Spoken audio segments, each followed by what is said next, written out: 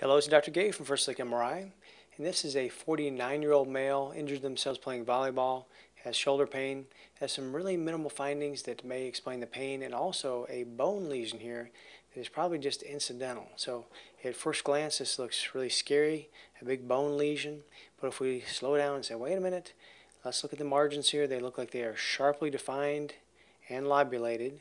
There's no perilesional edema. The lesion is non-expansile, so all these things point towards a non-aggressive, benign bone lesion.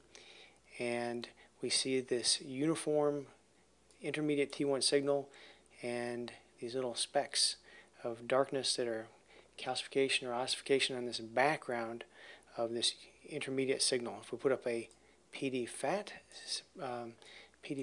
sequence, we can see that this is chondroid matrix. It's really bright on PD-FAT-SAT, so it looks like a background of chondroid matrix and these little specks of calcification.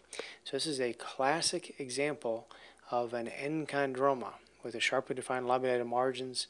On x-rays, these will look like popcorn lesions. They have endosteal scalloping, and typically they're non-expansile. And they can go on to pathologic fracture, and they very rarely can degenerate into chondrosarcoma. And normally they're in fairly young people, between 10 and 30 years old. This is a little bit strange that it's almost 50 years old. Now they had their recent injury, and there's no pathologic fracture. That's the #1 risk, and they do not have that. And now the question is, in a 50-year-old, do you have to do anything? Now these can, again, go on to malignant degeneration. And if a patient has an enchondroma, you're following it with x-rays. If they have new onset of pain, then you have to worry that maybe it's degenerating. Again, it's very rare. Now in this patient, they do have new onset of pain, but it's attributed to the recent trauma. Again, the lesion looks good. There's no abnormal findings that would suggest malignant degeneration.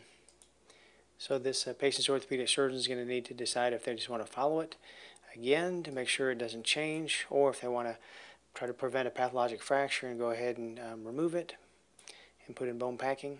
But again, this is just a really classic example of an enchondroma that, again, it looks pretty terrifying at first, but is a benign bone lesion. And thank you very much.